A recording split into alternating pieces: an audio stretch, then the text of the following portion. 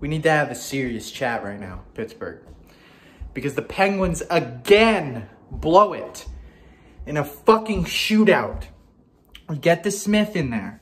And you know what? DeSmith plays well. DeSmith played well this game. I have to say that. DeSmith did play well. But we are allowing these teams like the Islanders to come and beat us in a shootout. And we are up in these games. We are up 1-0. We were. Guentzel scored first. Beautiful goal. What do? Completely blow it. And they allowed 3 in that first period. So now you're down 3-1 entering the second period.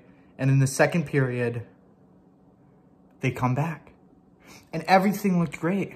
Guentzel gets his second. And Heinen got an easy empty net tap in. And it was 3-3 and I felt great, you know? Early on in the third, take a penalty and allow a goal. And that's where I started raging. That's where it starts. When we allow that power play goal, it's 4-3, you're down again. And it just seemed like we were going to lose it again in regulation. But then Guentzel, I initially thought it was Guentzel's goal, but apparently Jeff Carter tips it. And it's 4-4, just like that. Overtime. It goes to overtime. Whatever, we don't get to clinch the playoffs. You clinch the playoffs if you beat the Islanders in regulation today. We don't.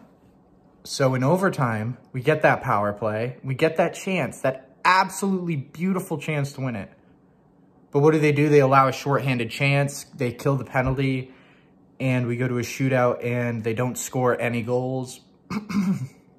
DeSmith stopped 2 out of 3, so it's not like DeSmith was shit. It was fucking the offense. It was Crosby, it was Guentzel, it was Letang.